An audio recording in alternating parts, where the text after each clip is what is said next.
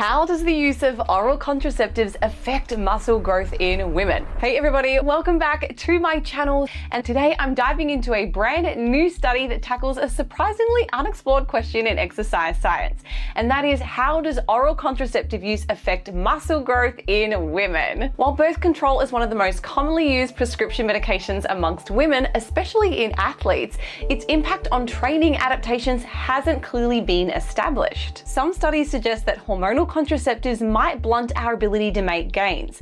Others show no difference, and a few even hint at a possible benefit. And now this 2025 study from a group of researchers in Norway adds some interesting data to the conversation, comparing muscle hypertrophy and strength gains between women using oral contraceptives and those with natural menstrual cycles after 12 weeks of heavy strength training. So let's start with some background. Strength training is well known to promote hypertrophy and strength, but how much a person responds can depend on several variables, including their training design, their nutrition, sleep, and hormones. Oral contraceptives typically work by delivering synthetic forms of estrogen and progesterone, which prevent ovulation and create the physiological conditions that reduce the likelihood of contraception. In doing so, they suppress natural hormone fluctuations and may influence key regulators of muscle adaptation. On one hand, it's been alleged that oral contraceptives may enhance muscle growth by promoting satellite cell activity and increasing levels of myogenic factors. On the other hand, they can also elevate levels of sex hormone binding globulin,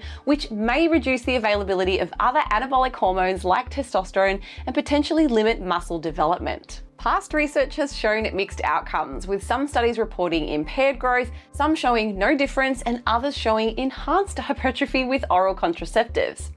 Unfortunately, there are a number of methodological differences across these studies, making it difficult to draw strong conclusions. Given the conflicting evidence, the purpose of this study was to directly compare muscle hypertrophy in women using combined oral contraceptives versus those with a natural menstrual cycle. By controlling the training variables, the hormone phase, and nutritional intake, the researchers aimed to determine whether oral contraceptive use impairs or alters the body's ability to build muscle during resistance training. This study recruited 32 healthy, untrained women aged 18 to 40 and was split into two groups.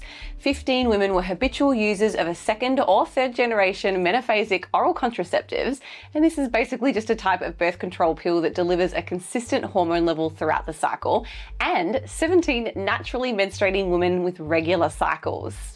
The training intervention lasted about 12 weeks, corresponding to 3 menstrual or pill cycles, with both groups completing the same training program. Participants trained twice per week using a progressively heavier training protocol. In the first phase, they performed 2 to 3 sets of 8 to 12 reps per exercise, and in the second phase, this progressed to 3 to 4 sets of 6 to 10 repetitions, and then by the final phase, they were performing 3 to 4 sets of 4 to 8 repetitions. The exercises included movements like the machine leg and chest press, the eccentric leg and hip extension, the Nordic hamstring curls, and a neutral grip cable pull down. Effort was auto-regulated using the reps in reserve approach, starting with moderate intensity and then progressing towards failure by the end of each 4-week cycle.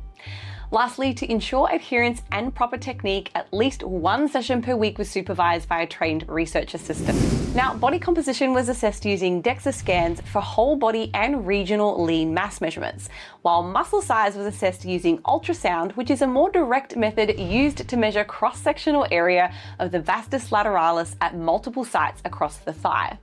Now, when it comes to strength, the isometric knee extension strength was measured with a dynamometer, and the researchers also monitored dietary intake, sleep, and subjective factors like vitality and recovery. And lastly, hormone levels were assessed throughout the study using blood draws to account for physiological differences between the groups. So let's take a look at the results. What did the authors find? Hormonal analysis confirmed that the oral contraceptive group had low and stable estradiol and progesterone levels, while the non-users displayed a normal hormonal fluctuation as of the menstrual cycle. Both groups were well matched in training effort, volume, and nutrition, and thankfully no injuries or adverse events occurred during the study. After 12 weeks of progressive full-body resistance training, both groups of women experienced significant improvements in muscular and body composition outcomes. But the highlighted finding of this study seemed to be the difference in muscle cross-sectional area of the quadriceps and the subtle differences in lean arm mass. The researchers used ultrasound to assess the CSA of the quadriceps femoris muscle at 3 specific points along the thigh: the proximal, mid, and distal thigh. While both groups improved over time, the group using oral contraceptives showed significantly greater increases in muscle CSA at the 50% or that mid-thigh side compared to the non-oral contraceptive group. Interestingly, there were no significant differences observed at the other measurement sites of the quad. Although the absolute differences in CSA were relatively small in practical terms, they were statistically significant. So this suggests that oral contraceptive use may provide a small hypertrophic advantage at certain regions of the quadricep. Now, that said, I've created a table to show you the results of this study. You can see that the baseline values tended to be larger for whatever reason in the non-contraceptive group. It's also worth noting that the differences in the change in muscle CSA at that 50% site between both groups was 0.8 centimeters squared. And this is a difference that may not be too meaningful and might actually fail to exceed the author's measurement error. Now, when looking at the DEXA findings, the authors noted similar changes in most of the other measurements. However, they did note a larger increase in arm lean mass for the contraceptive group compared to the non-contraceptive group. The contraceptive group increased their estimated arm lean mass from 4.3 to 4.6 kilograms, whereas the non-contraceptive group increased from 4.5 to 4.6. And finally, there were no significant differences observed when it came to lower body isometric strength gains.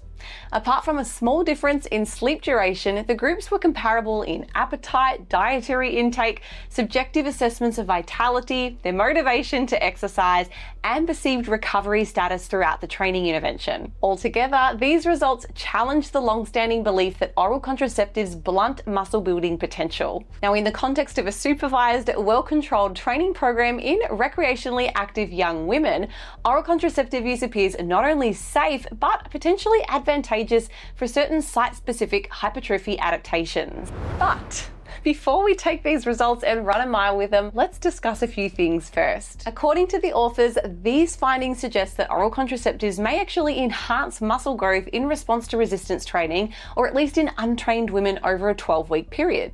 While the underlying mechanisms aren't fully confirmed, the authors did point to several plausible explanations.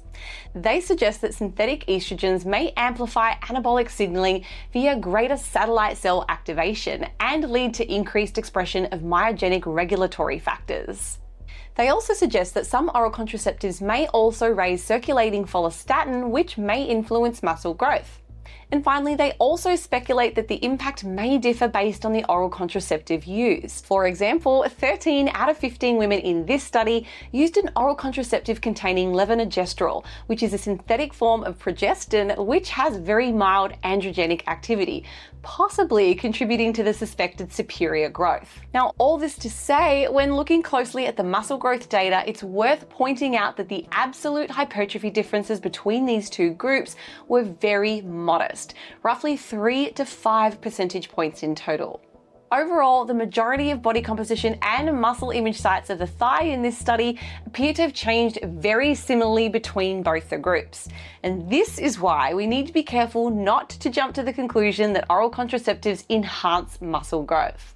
To me, this data is certainly very intriguing, but additional studies with non-exercise control groups are necessary before any strong conclusions can be drawn. So consider this for a moment. Perhaps the other 3 measurement sites which observed similar changes in muscle growth are more representative of the true effect, and the difference observed at that 50% site was simply spurious. For me personally, I will remain skeptical until we have more compelling data on this topic. And finally, last but not least, with regards to oral contraceptives and strength, the results of this study do not support the concerns that oral contraceptives suppress strength adaptations, as both groups gained similar amounts of knee extension strength. If anything, perhaps the findings of this study should encourage women that oral contraceptives do not appear to hinder muscle growth or the strength response to resistance training over the short term. Now, Now, the researchers did acknowledge several limitations in this study, namely the lack of non-exercise control group and the fact that only the lower body strength was tested, despite larger gains being seen in the arms. So, what does this all mean for you and I?